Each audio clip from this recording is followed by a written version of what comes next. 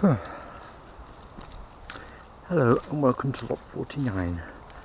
Today I'm going to be rambling some more whilst walking through the woods. Today's topics are North Korean troops in Russia helping with the alleged North Korean troops helping Russia with the retaking of the Kursk region, and the Israeli attack on Iran. That was on the 26th of October.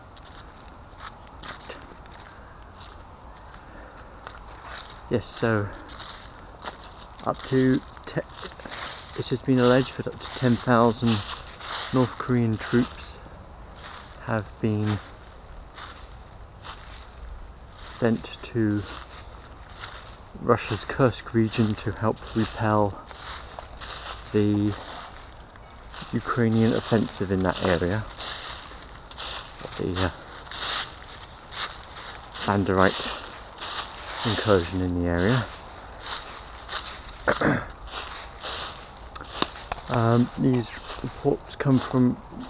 These allegations come from Ukraine and I believe South Korea.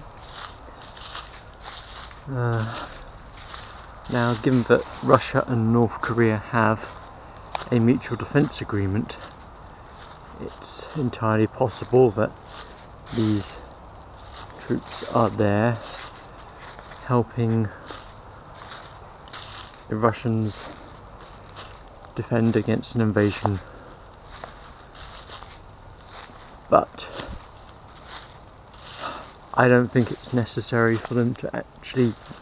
I don't think it's the Western narrative is that Russia is so desperate for manpower that it needs these North Korean troops in order to survive and win. That is plainly false.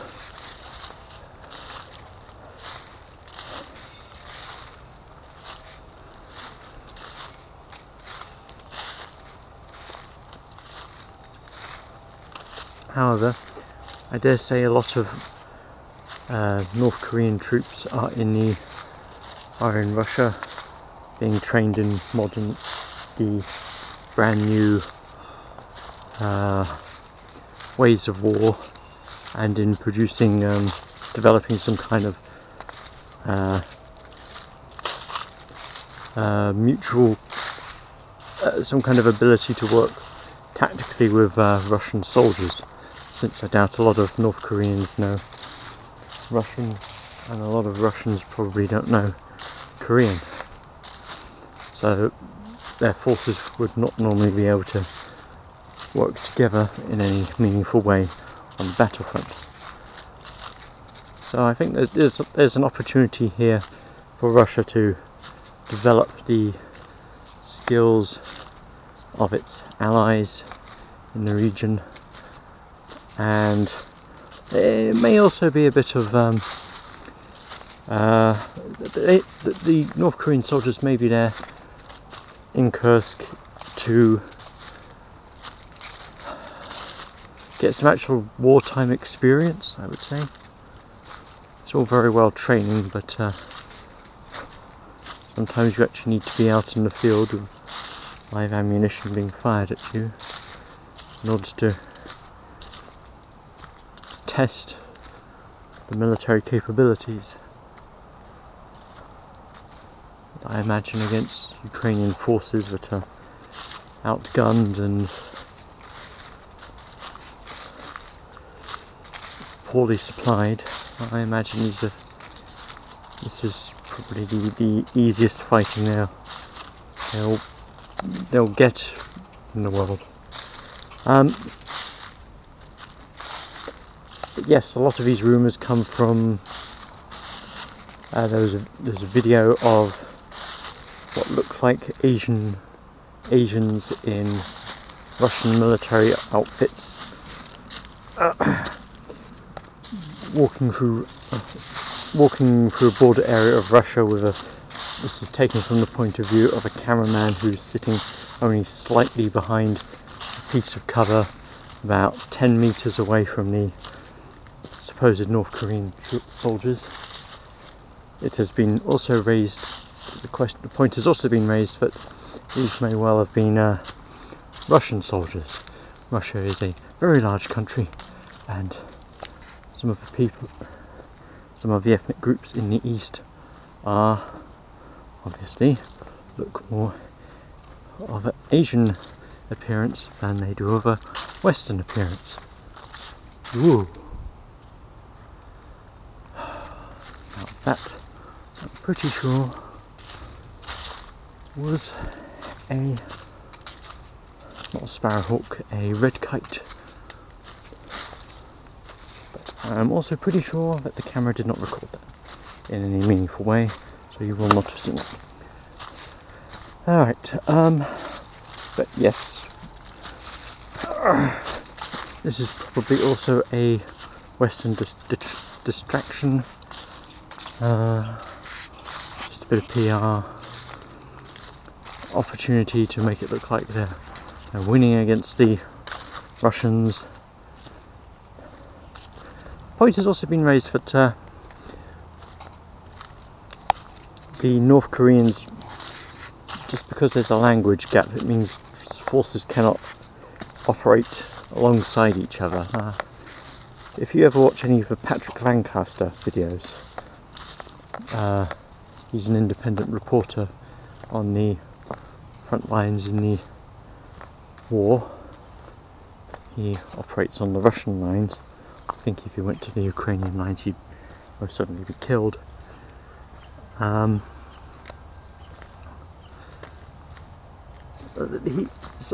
character which comes up every now and again is this Japanese guy who was once upon a time special forces, the Japanese military or defense forces, and then when he signed up to join the Russians at the beginning of special military operation or war, whatever you want to call it now.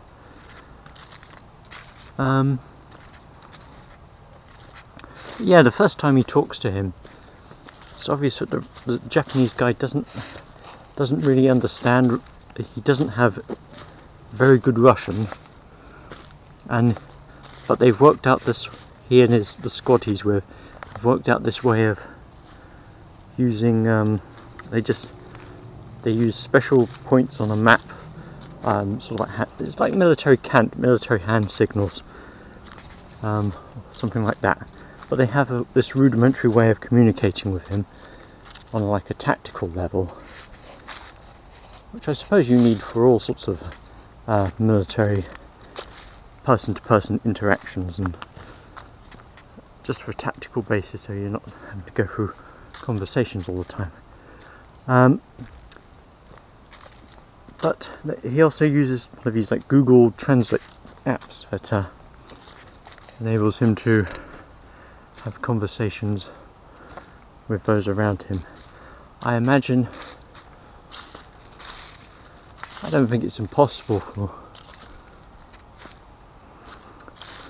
for two forces of differing languages to coexist on the same battlefield, but you'd need a robust command structure, I guess, that would be able to limit friendly fire incidents. Anyway, what next? Yep, the Israeli attack on Iran. As I said, that happened on the 26th of October. The Israelis sent,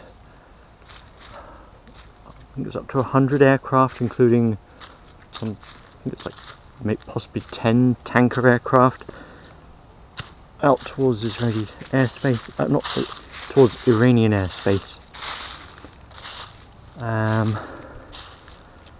and fired off a load of missiles into Iran, most of which appear to have been shot down.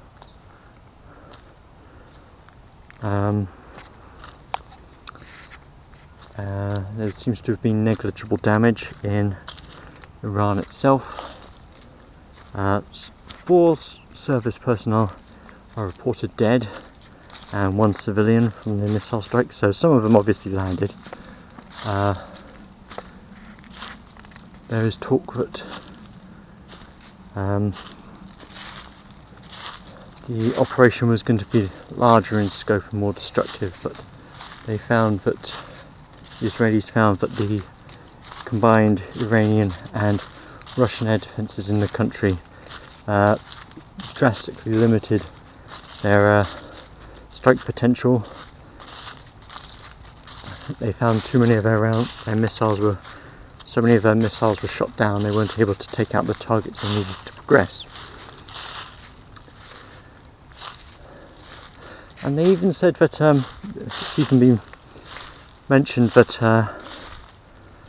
the F-35s the Israelis were using had even been locked onto with radar systems, which is surprising. Well, not really surprising, but which is obviously worrying from their perspective, because they're meant to be stealth aircraft that are meant to be invisible to radar systems, but obviously assume the Russians, at the very least, have the ability to target these aircraft. It's entirely possible, but it's thermal.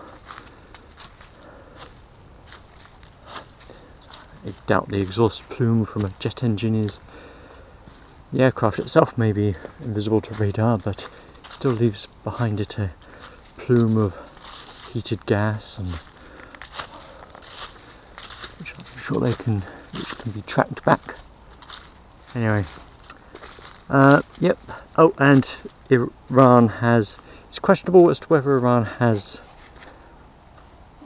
indicated that it will launch its own reprisal against the Israelis for this attack, and just how dangerous just how intense that attack will be.